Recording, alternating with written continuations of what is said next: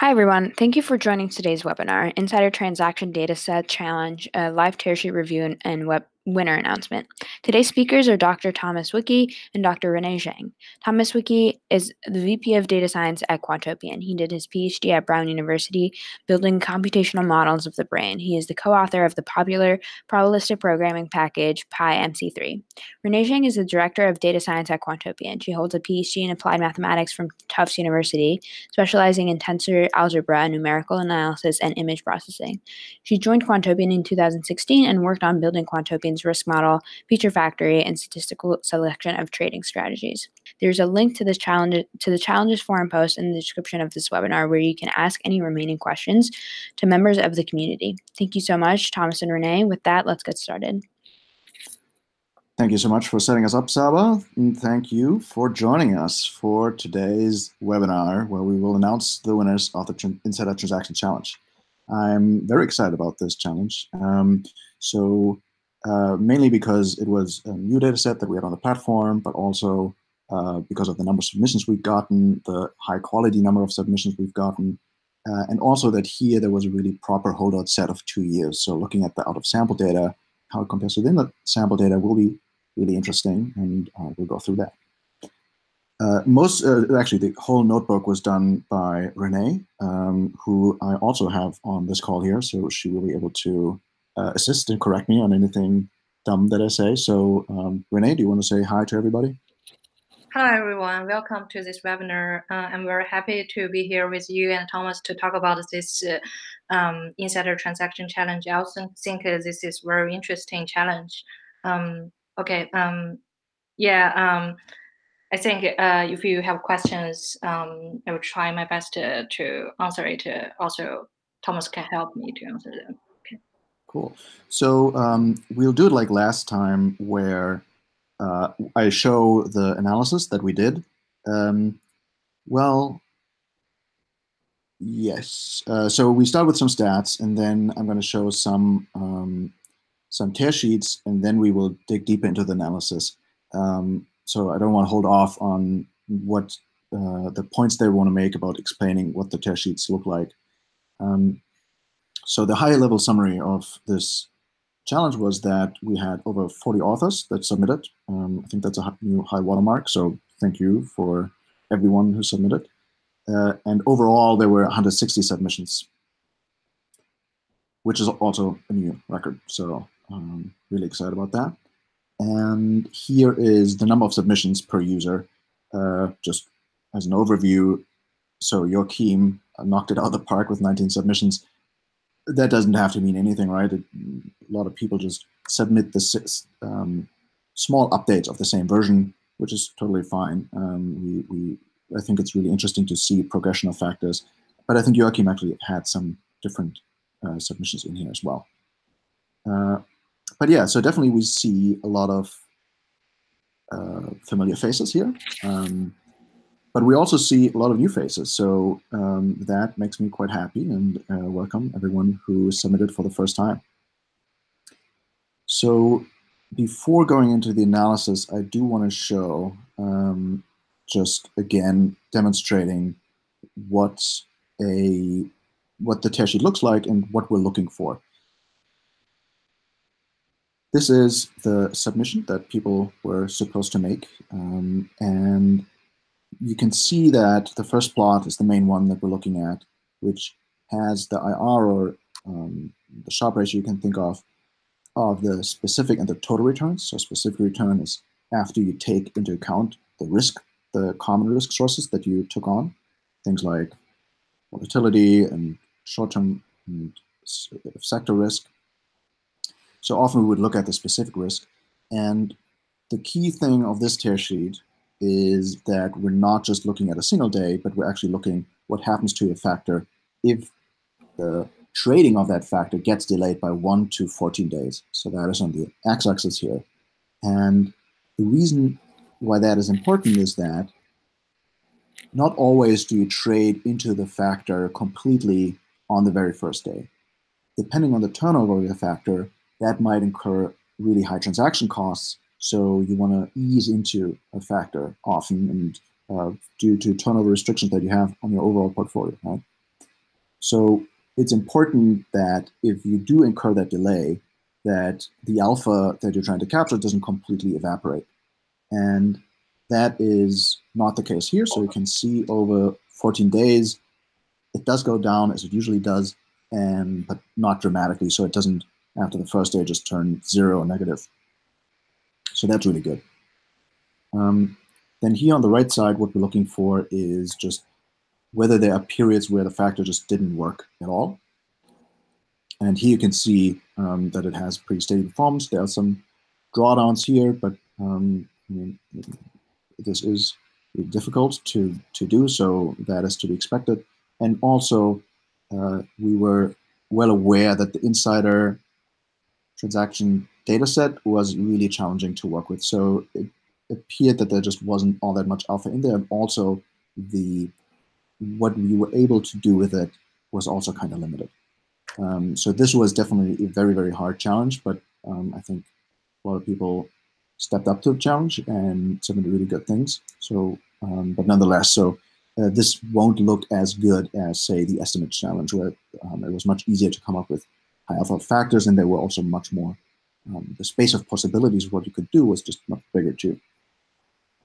So that is for total and specific returns. Then here is the risk section, and I always make that point, and I'm going to make it again, that here we are not looking for just everything centered around 0. It's totally fine to have risk exposures and dip into risk sources. Do not use the optimizer to constrain weight resources. Do not use alpha optimization or something else to regress that out. We want to see the factor originally we evaluate with a specific return, so we do not we don't evaluate it based on any risk that you pick up, but that gives us the ability to do to squash the risk on our end. And often what happens anyway is when we combine these different factors and they have all these different exposures, that the exposures average out. So in the final portfolio, there's just less to do in that regard. So here it looks like it is fairly constrained, which is if the optimizer was used, that's not ideal. So, but maybe not. And then here you can see where the volatility and the cumulative returns come from. And then, of course, here also we have the plot that shows the turnover. So here we ask for, well, actually, did we ask here for a minimum turnover? No, I think that was for the financial challenge. So overall, you do want some turnover, right? You want your factors to trade, but you also don't want it to be excessive. So the average here is on the low side, but there is definitely these spikes periodically, which is probably when the data becomes available or there is a new event. So that's fine. But here you can see during these spikes, that's where the delay will be incurred, because the resulting portfolio wouldn't turn over 75% during these peaks. It will just slowly catch up over the next couple of days. And then here we have the number of holdings. So this is a large universe, and generally larger universes are better. It's harder to overfit on. It gives you more space to try it gives you more ability to do things with a factor, right? So if it's only 10 names here and 10 names there, on the long and the short side, you can't really do anything with it. So that's why it's good to have optionality. And on our end, we could still reduce it to a certain size that makes it more comfortable. And then the last piece here is the long-short percent holdings. And the different lines here represent the percentiles of the weights for every day. And as you can see, that there is a nice spread. So that is what we're looking for. If the portfolio ends up being equal weighted, which is often happening if you over-rely on the optimizer, then here you will see that these lines are just overlapping. So that means all the weights on the long and the short side are just squashed to be the same value. And also that does not allow your factor to express that there is a certain sensitivity in your predictive score. So in general, what you want for your factor is that high values represent high confidence that you think that the stock is going to go up, and largely negative values are going to represent high confidence that the stock is going to go down, while values very close to zero mean that you don't have a lot of certainty. But having this nice distribution of returns, not returns, but factor scores, is very important because, again, it allows us to just more flexibly combine these things and really do more things with the resulting factor. Rene, anything you want to add to this one, this overview? No, I think that's a great introduction to these figures. Yeah. Oh, it's the bases. Okay, so then let's dive into the actual analysis. So the first thing is we just check that everyone submitted something that is only in the QTU. That's the case here. Then we looked at the correlations of returns. And here, a couple of things emerge. One is, so there's this huge cluster over here of very, very highly correlated strategies. And that is something that we're going to talk more about, and we will see again. Often, these pockets of highly correlated algorithms come from the same author. And then, as I mentioned at the beginning, a lot of authors submit iterative versions of their algorithm. And then these will show up here. And then we select only the best one of those. But here's now also the case where there's actually many people ending up in the same cluster. So we will talk about that. So the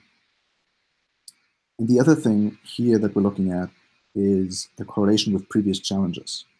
And one of the reasons is that because the insiders was so difficult, it is quite tempting to over-rely on other sources of alpha from other data sets, like the estimates data set. So,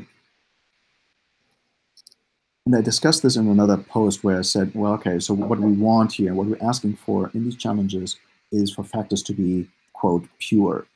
And now, with time, I've been able to formulate what I mean by that a little bit better than before. And specifically what I mean is that the intent of the algorithm or the main source of alpha should come from the data set that we're asking you to use, in this case, the Insider Transactions Challenge.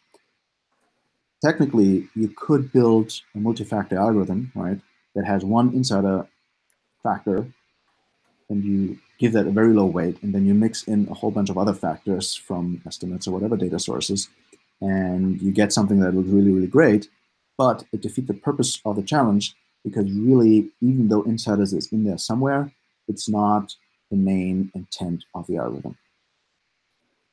That is not to say that you should not incorporate other data sets. And in the forum post that I'm going to link to, I made the point that you should not use additive combination of different factors. So let's say you have an insiders factor and a estimates factor, just simply averaging them together or doing an additive combination of the two is not the intent of the challenge. You should not do that. And the reason is that this is not really, there's really no ingenuity behind that. There's no insight behind that. Oh, these two factors together just harmonize really well with each other.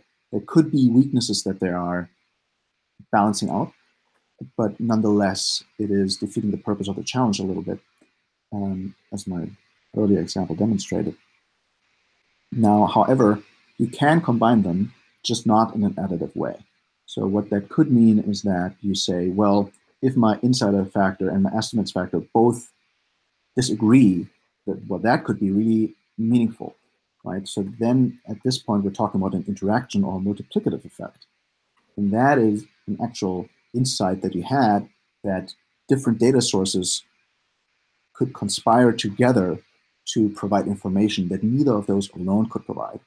And that is highly interesting, right? Because you used an economic rationale, hopefully, that tells you that these two pieces of information from totally different places interact in a certain way, right? and that is predictive. So that is very powerful, and there can be true alpha from there. Purely additive combinations will never produce additional alpha. It will only provide diversification benefit. So yes, the factor will look better because you have diversified sources, but it's the same if we were to take these two factors and average them together, right? So there's really no benefit to us, basically, when you do this. So that is the reason why we here looked at the correlation with previous challenges to see how similar certain submissions were to, for example, things from the estimates data set. And you can see that that is actually quite problematic here. A lot of the, so on the x-axis, we have the correlation with previous challenges. Here's just a histogram. So this cluster over here is totally in the clear, so very low correlation to previous challenges. Everyone here did something very unique, while people over here did something not so unique. So it looks very similar to what we've seen before, and we're gonna reward with a uniqueness score that Rene developed these on this side of the spectrum, and we'll take that into account in the scoring and downweight those over here. So that's how we solve that. So now coming back to this clustering that I mentioned at the beginning, here's just the dendrogram.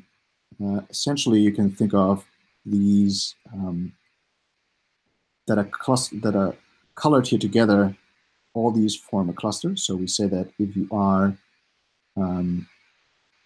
less than 20% correlated to someone else, then we're going to say, okay, this is a very similar submission, and we're going to treat this as essentially identical. That is a choice that we make, and can argue against that, but that's what we came up with. And now we can look inside of each of these clusters and look at the authors of them. And most of these show what you would expect, that these folks have submitted, that these clusters are formed by the same people. So they just submitted multiple times similar ideas, will be fine. And we've seen this in all the submissions. So all of them are, but then this big cluster actually is one that is formed by, so this is one over here, by a lot of different people. And what this tells me, of course, I'm just hypothesizing, I can't know it, but these are highly correlated from different people. And what this means is that people came up with similar ideas. Now, for this data set, that is not surprising, just because the things to do were quite limited. So it's not surprising that people tried similar things, and there's only a limited number of things that are working in this data set, right? So it's not surprising that there would be some crowding on certain factors. And this is like really strongly expressed here. Again, it's mostly the fault of the data set and the limited amount that we were able to make available, but nonetheless, it is, yeah, so we see that here from these submissions, and what we decided was also to treat these clusters the same. So we are only going to pick the cluster winner out of that. So that, of course, is going to be a high bar to cross over here, but the reasoning behind this is that we not only want to reward great factors, but also orthogonal thinking or novel ideas. So if there is something that is super obvious to discover, well, obviously that will be less valuable overall, right?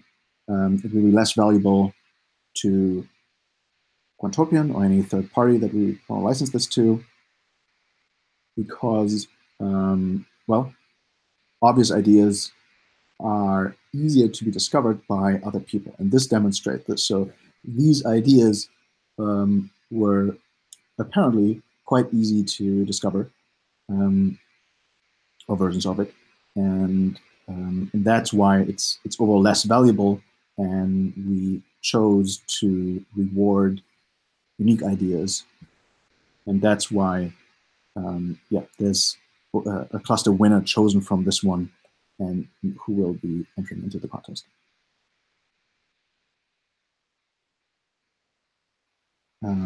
Rene, anything you want to add there? Yeah, I think that's good. We tested it. We thought about different ways to find the winners, like not using clusters. And I debated with Thomas and discussed several times. And we think this one is currently the best one. We can find out the balance between the performance and also the uniqueness, I think. But if you have some better suggestions, feel free to tell us. We will also consider that. Yeah, definitely. That's a good point. We definitely did play around with different schemes, and this one produced the best list, well, the best trade-offs between all kinds of different considerations. So this wasn't an easy decision, and I can see how it could be a contentious issue too, especially if you ended up in that cluster. But well, that's the reasoning that went into this, and we didn't come to that decision lightly. Okay, moving on. So then Rene came up with this really cool way of looking at the stability between the in-sample and the out-of-sample. Rene, do you want to talk about this one a little bit?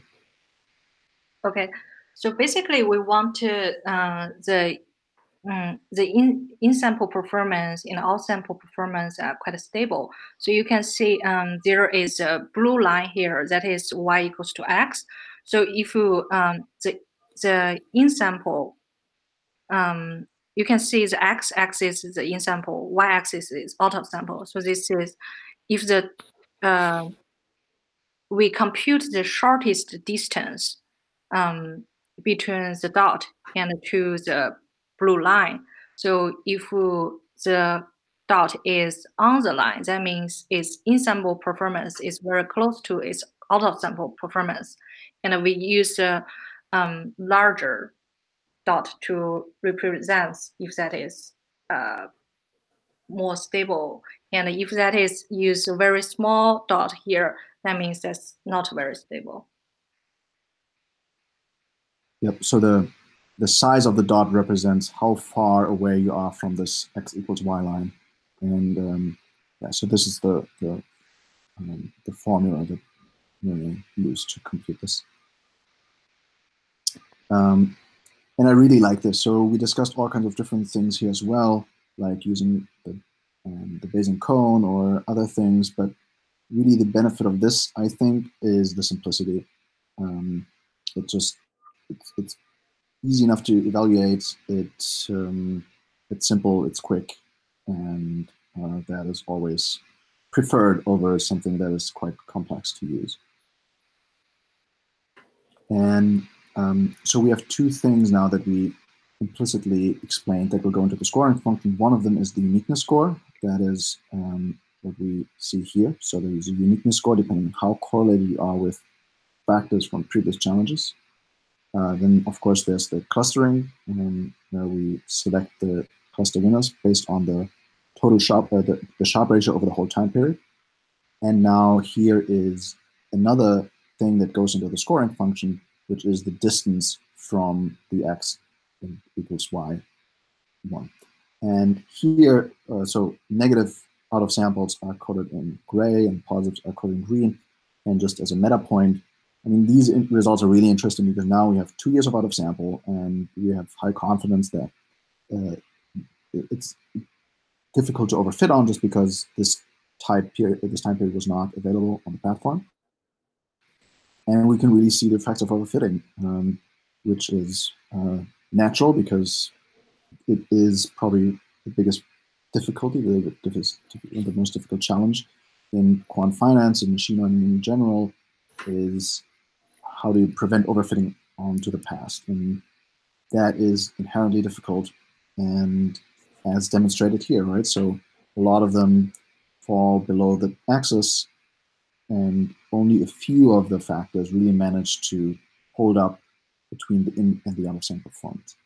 What's interesting also is that there's sort of a line, well, I mean, this is sort of reading tea leaves, but if you allow that there seems to be this line here too, where it suggests that maybe there's a shortfall. So let's say if we fit the regression line, and maybe it'll fall somewhere here. And that also makes sense that it's not a yes or no answer whether you overfit or not, but the question is how much. And this line right here would say, okay, well, there's some overfitting going on. It doesn't completely match the in-sample performance, but it is still indicative of this. Yeah, it's kind of interesting that there's this cluster, this clustering going on. But yeah, so this, I think, is a good reminder for everyone that be wary of overfitting. That should be your biggest concern. And be sure to take steps to avoid that. So veterans learn from the expert video discusses that a lot. Kyle makes similar points too. So it's worth checking those out and thinking about it. The best thing you can do yourself is use a holdout yourself when you develop these factors, and only move forward if the holdout test is indicative that you didn't overfit. So yeah, a disciplined workflow is really important, and the videos highlight that. Okay, cool. So this is this analysis.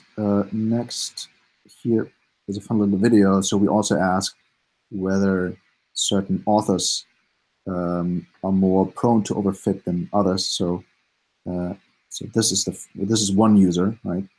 He submitted 3 ones, and they all fall quite close to the line. So which indicates that this user did a good job in terms of managing overfitting. There's other examples. So this will just play, and so these, well, they're close, but they're both pretty close to 0. This one also looks really good.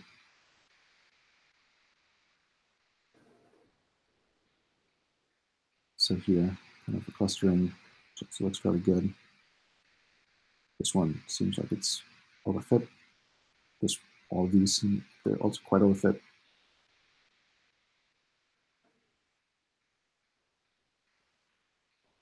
Yeah, same here. This one is painful.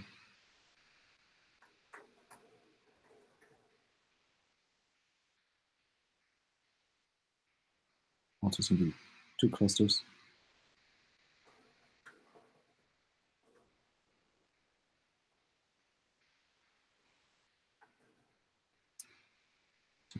Smaller submissions. It's a really rough sample.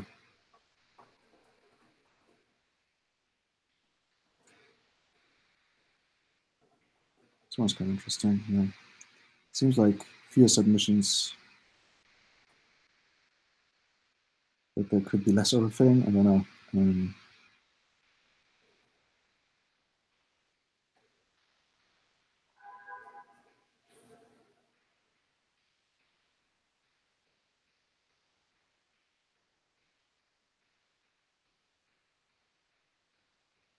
Get into this end. That's a good one. This one is really good. Yeah. So in terms of overall pattern, this one probably looks the best. So yeah, so next with me and Rene, selected the cluster winners, as we described before. And then for every cluster winner, we compute the rank, or the scoring function that we came up with. In order to do that, we rank according to different metrics, according to the specific out-of-sample Sharpe ratio, the number of positions, the Sharpe ratio stability, so that is what I described before, how far away are you from the x equals y line, the turnover, and the uniqueness, which is how dissimilar are you from previous challenges. And then we combine these in weighted average, where we mostly care about the out-of sample. So that is, the biggest determiner. And position and turnover are also entering into this, but more important are the stability and the uniqueness. And I really like this weighting that Rene came up with here. So that's a good one. So then with drum roll, we can see who scored highest among the scoring function. So these are the winners, and the first winner is, well, I'm not gonna try to pronounce that and botch it. So Monk, congratulations, amazing job. Joachim, good to see you here. Danielle, Magnus, and Jay. So you all won the Insiders Challenge. Congratulations, that is really cool. And what I also really like about this is, well, we have some definitely well-known names like Joachim, but we also have some new names like Monk, Danielle, Magnus, and Jay. So it's really great to see that even with a without having done having won previous challenges, you can still make a dent for this data set. So then here Rene colored the winners. So yeah, you can see that these are pretty good choices considering the overall distribution. You might wonder, for example, well, this one right here, why didn't this algorithm make the cut?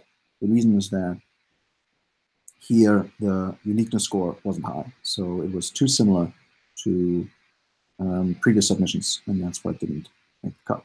Or also the same is true for these over here. So yeah, I'm quite happy with that selection. Again, we tried all kinds of different things and decided on this. Again, there's trade-offs, and we might disagree with certain things, but I'm quite happy with this choice of how to do it. And I mean, obviously, we will refine this and keep working on it and take your feedback into account. So if you have any, we're certainly interested in hearing that. Rene, anything that you want to add to what I covered so far? No, I think that's good. And also, I feel like so we want to emphasize even like you have small Sharpe ratio, but that is unique and relatively stable. We also like it. And we can combine some strategies with just small Sharpe ratio, and we can combine them to build a better one. So we really care about the stability and also the uniqueness, whether that is so about the uniqueness, that what that means is when you like Thomas mentioned, you basically don't want to you have several factors. You don't want to just actively combine them together.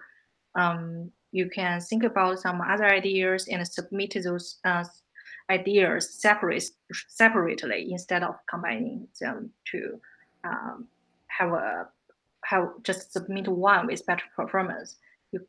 We suggest you to separately submit your ideas.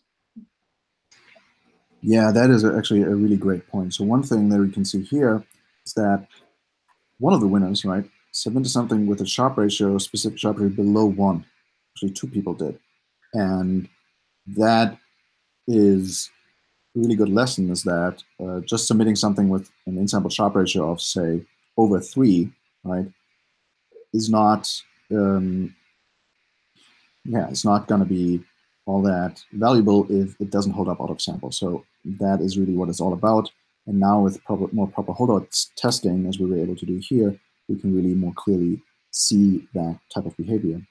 And yeah, so it's better to submit something with a lower in-sample Sharpe ratio that you think will also carry over into the out-of-sample, rather than something that has an extremely high in-sample Sharpe ratio, which you actually don't believe in. So that's the core message. Okay, so let's look at the individual tear sheets, as I already described. So this is the first place winner, Mark. And yeah, so I already showed this one at the beginning, probably spoiled that. But anyway, so yeah, this one, again, it doesn't have the highest sharp ratio, but it's consistent. So that's really good. And also, it's just very well constructed, as you can see. Then Wiecki, this one looks really pristine in many ways. So really nice decay pattern, very stable returns overall. Yeah, it doesn't, non-noticeable that there is the out of sample, which starts in 2018. It just keeps going up. So that looks picture perfect. Large number of holdings, turnover is in check, and this distribution also looks a bit noisy, but that doesn't really matter. And nice separation between them. So it's not equal weighted. That's the main thing that we're looking for. Then here is Danielle. Also, just really nice, consistent pattern. That's exactly what we're looking for. Also quite high sharp ratios overall. This is actually also what I like, is when there are these exposures, right? Because this tells me, okay, there hasn't really been any work put in to try and hide risk exposures. So the fact that it's short volatility and long size makes me more confident in this factor, that it just is completely unconstrained. That's great. And again, holdings, turnover, all look great. This looks great. Just another high quality factor. So very deserved winner so far. Then here's Magnus. This one has a more interesting pattern, so it actually seems to increase over a couple of days. Sometimes you see that, not quite sure what to make of it, but yeah, that's sometimes what it looks like. But yeah, also not the highest sharp ratio overall, but nonetheless it is consistent. So that's great, and it works out of sample. It's fine. And turnover is quite spiky, more on the high side, and holdings is lower. So, but again, the objective, the scoring function that we came up with does take that into account. So it's ranked, still did fairly well. Here, this is a little bit more unstable, it seems. So that is something to maybe try and investigate why it is so unstable, and whether there's something in the factor that could be done to yeah, make that separation a little bit better and smoother. It doesn't have to be a big problem. And then are we still at the winners? J, I think, is the last one, right? Yeah, okay, J is the fifth winner. And that's what that factor looks like. So also quite typical decay pattern, looks great overall. Also, there's a drawdown here towards the end of 2019, which is very, well, we all know that 2019 was difficult. Rene, can you mute yourself? I'm muted. Okay, thank you. There's just that silence in your background. Okay, and so yeah, this might be the quant struggles of 2019 that we're seeing here, but nonetheless, over the whole time period, it's still up in the out of sample, and as we saw, that is not an easy thing to accomplish. So really cool. And then here, it has a small universe, and it's quite heavy on the turnover. And this, of course, looks like really well separated. So probably some transform that was maybe applied here, but it's cool. So now we have some additional honorary mentions that didn't receive a prize, but nonetheless are next in the ranking. So this is Andy, and yeah, this is interesting. It has a much higher specific sharp ratio than total sharp ratio. You can see that here. So I would expect that there are some exposures that are influencing that, like a short momentum exposure, which is hurting the total returns, but again, that's fine. And that is something that is easy to handle for us on our end. When we combine this, it will probably go away, or we just constrain it ourselves, right? But there's no reason for you to constrain it. And again, here, this one has a large universe, which is great. And turnover is also more on the high side, but so definitely spiky. Radian also looks great. Struggles, it seems somewhat flat in the out of sample, but nonetheless, actually pretty good. The force I mentioned. So here we see this pattern. So first of all, the number of holdings isn't as high, and the 25th and 75th percentile is very close to 0. So that means it's much dominated by just the largest values, or another way to say this, it's fairly close to equal rate. And this suggests that maybe there was indeed the optimizer being used. And yes, I think that's the 10th place. So here is an example of where it does turn negative. So if you imagine this, that you incurred the trading delay of 9 days or 8 days, you actually expect negative alpha to be contributed to portfolio, which you don't want, but being positive over the first 5 days is really what we care about most, so that's fine. And then I think this is the last one. Yeah, so here we can see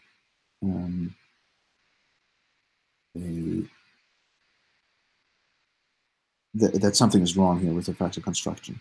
So yeah, this plot, it doesn't make any sense to me. So something is up with the weight distribution. So yeah, I invite the author to look more closely into why there's such high change between the quantiles that they're jumping around. It seems like the scores all turn negative at a certain point, otherwise the 95th percentile wouldn't go down. So yeah, it seems like the factor is really just jumping between longs and shorts, and it's not long-short balanced equally. And then also the turnover spikes into like 200%, which is way too high. But so that should just be motivation to improve these things. I mean, these are things that are quite easy to manage once you see them and understand them. So definitely reach out if you have any questions on that. But overall, we appreciate everyone's submissions. And I mean, at the end of the day, it's all about learning here. So so it's all good. And finally, the combined factor. Again, this is based on Insider's data, so it's not going to be as impressive as before, but nonetheless, anything that is diversified will be contributing to the overall portfolio, wherever it ends up. And here we have the, yeah, just so it's not as high as, like, say, the estimates one, which I think was even at 4 or something. But nonetheless, you can see, like, even for a low alpha data set like Insider's, at least to the extent that it was available on Quantopian at this time, you get something that overall looks quite good if you combine the top 5 factors. The fact that it goes up in the out of sample is not surprising because we selected it based on the out of sample, so the out of sample is invalidated here, and we would need additional out of sample to say that our selection is not overfitting in any way. So that is just one caveat here to point that out. Yeah, and we can see that the exposures average out, like they tend to do, and also we get really big universe, nice distribution of weights, and the turnover is more on the high side, but that's fine for this exercise, and there's different ways to slow this down now, especially because the alpha is quite stable. So you could introduce a moving average and slow the factor down and push further into this territory over here, where and reduce the turnover that way. So that, I think, is everything. Rene, is there anything that you'd like to add? No, that's good. Cool. So I think then if, are there any questions, Sarah? Yeah, there are a few questions. So now we are transitioning to the Q&A section of the webinar, and I will just ask them, and Rene and Thomas, you guys feel free to take them in whatever format, whichever person wants to answer them. So first question is, poor performance during the holdout period isn't necessarily due to overfitting though, right? Yes, thanks for pointing that out. That's correct. So it could be changing market regimes. No factor works across all time. So yes, that is true. I would nonetheless argue that, I mean, the longer the holdout period, the less believable that other explanations become, right? So if you say, well, I have a 5-year backtest and 5-year holdout, and it works, it has a Sharpe ratio of 2 over the in sample and then 0 over the 5-year holdout, well, I don't think that there the most plausible explanation is that it is overfit. So 2 years is a good time period, and there are definitely some changes in the market, definitely in the volatility. So yeah, I would say that it's not the only explanation. There could be contributing factors, but given everything I've seen, I would say it's the most likely. Mm-hmm. I agree. And also, we do consider that scenario. So we have, when we choose the winners from the clusters, we use the overall performance instead of just out of sample performance. So we do consider both in sample and out of sample. And also from the stability, I mean, even an algo has a very bad in sample and also very bad out sample, unless they are quite close from the stability part, it could still like get a very high rank score, right? So in general, I think we do consider that scenario and include it in our scoring system. Yeah, that's a good point.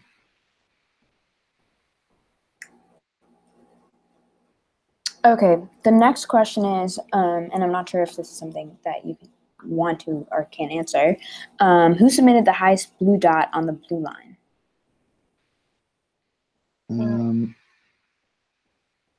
I just Thomas, do you think we can disclose it? Just want to disclose it?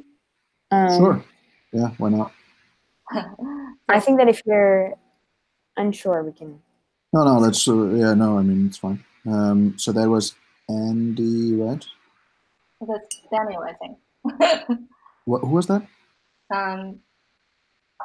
I think the question is asked. So who submitted this one right here, right? No, is that right? Blue dot on blue line. So in the winners. This one? Yes. Yeah. Yeah. Who was that? I mean, it's totally fine to disclose that. You know. We can double check, but I thought that is Daniel Carabini. Cool. Well, yeah, if that's wrong, we can correct it later. But yeah, I trust Rene on that. The clarification for that question is of the winners, and then this person reckons that it's Daniel. Yeah. Well, actually, we can look here, right? Total rank. Oh, these two actually rank exactly the same. That's interesting. Sharpe stability rank is 2, so that is likely, yes. And then the sample rank is also 2. It got hammered on the uniqueness rank. Yeah, so that is correct then.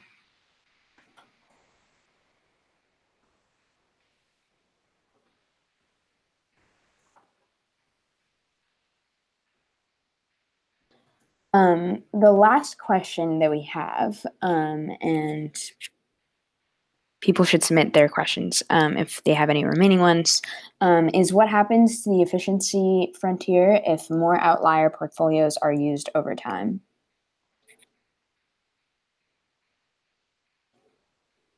I don't understand the question, Rene, do you? No, I don't understand what is outlier portfolios. Yeah, so yeah, two things I don't understand. One is efficient frontier, which makes it sound like there would be like the what's that stuff called? Well, if you do mean variance optimization, right? Then you optimize beyond the efficient frontier. So this looks a bit similar. Oh, okay. Well, okay. So if we, interesting.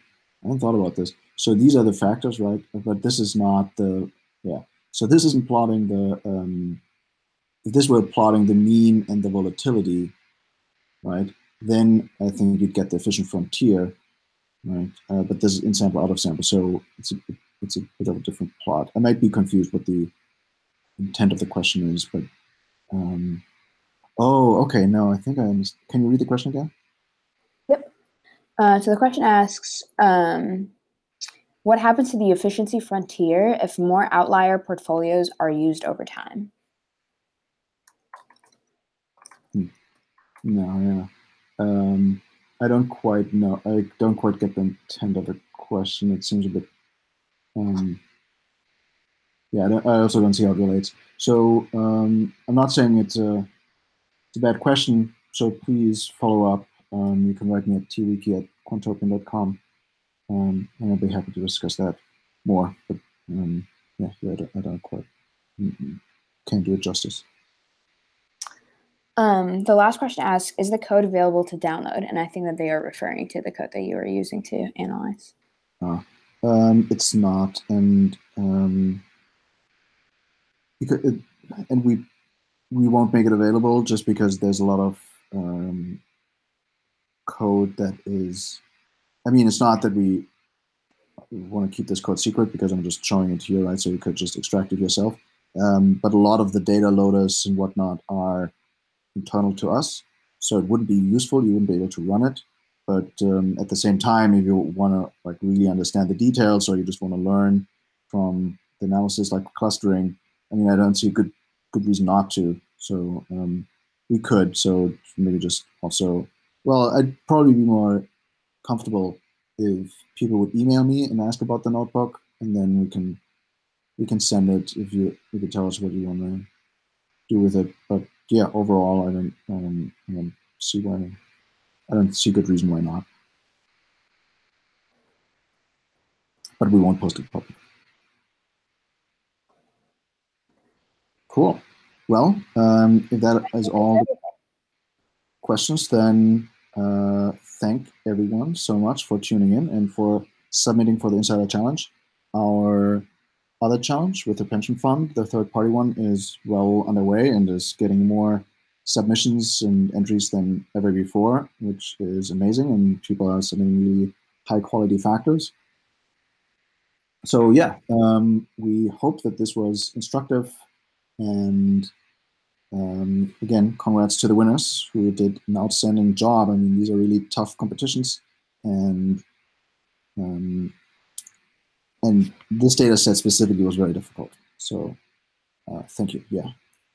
Thank you, everybody, for watching, and thank you to Thomas and Rene for presenting a great webinar. Have a great day, everyone.